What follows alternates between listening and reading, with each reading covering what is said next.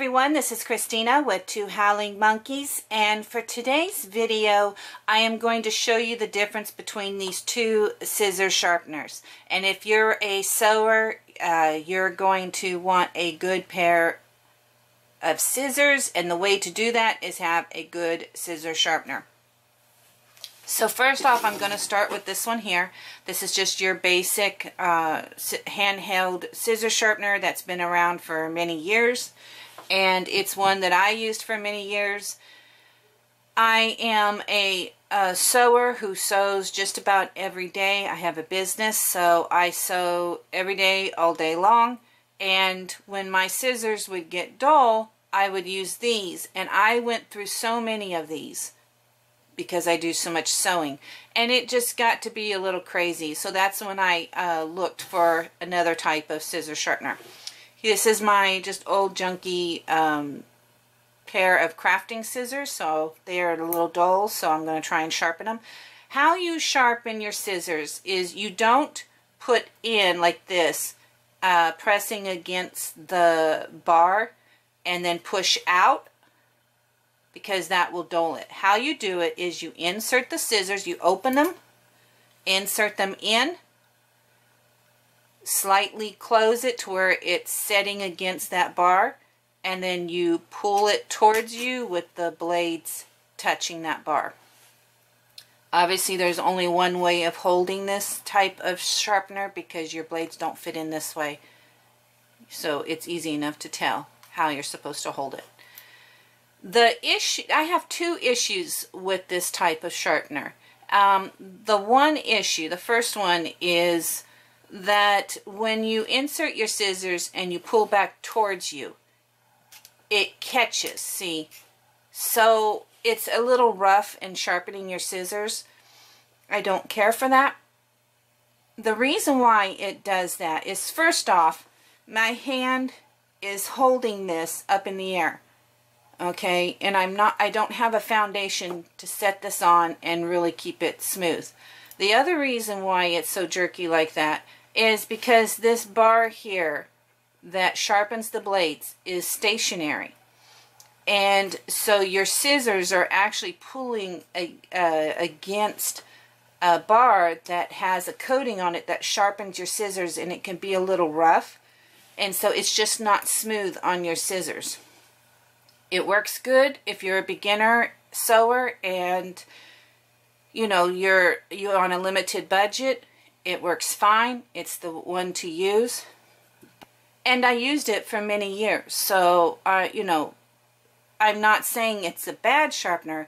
It's just when you start putting money into some good pair of scissors, you don't want to sharpen them with a cheapy sharpener. You want to work your way up and get a nicer sharpener.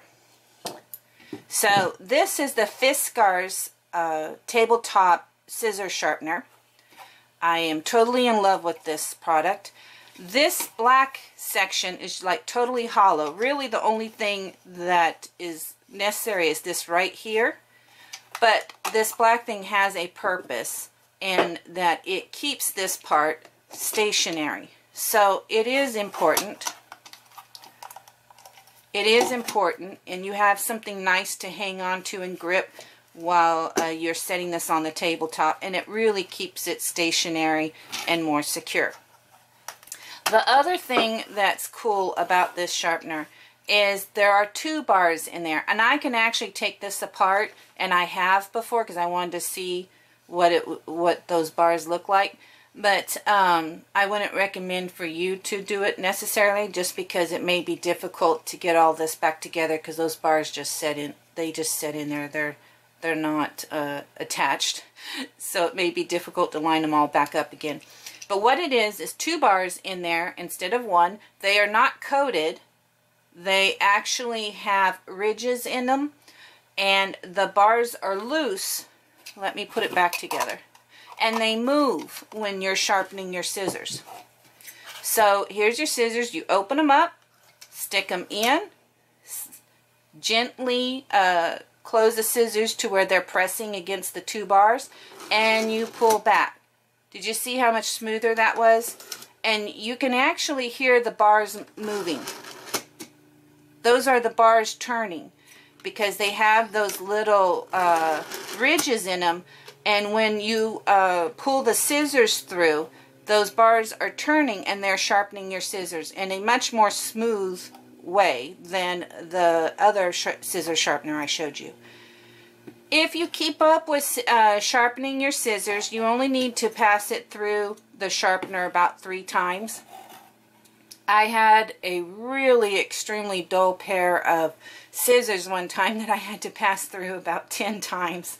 So that was pretty bad. But usually it's about 3 times and you have a nice sharp pair of scissors. These are very sharp. These are my favorite scissors. They are Fiskars Amplify Razoredge fabric scissors. They have ones that have a white handle on them that are for just multiple use, but your fabric scissors should stay fabric scissors only.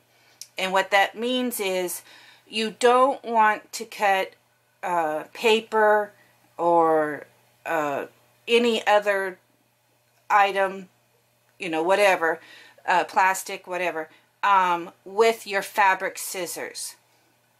Never cut paper or anything else with your fabric scissors. Only cut fabric. So that's very important. And if you do that and you keep the scissors cleaned and sharpened, they're going to last you a long time. So, you know, there is a certain amount of care and upkeep for your scissors, and if you invest in an expensive pair of scissors and a nice scissor sharpener and you take care of those scissors, they're going to last you forever. Really, honestly, they are. And you're never going to want to go back to the cheapy scissors ever again, honestly. So I hope this video helped you, and you please subscribe to our YouTube channel. We will be bringing out videos weekly. We have a lot of sew-alongs, and we also have sewing tutorials, how to begin to sew, and also recommended products like how this one is. So thank you everyone for watching this video. I hope it helped you, and you all have yourself a wonderful day. Bye for now.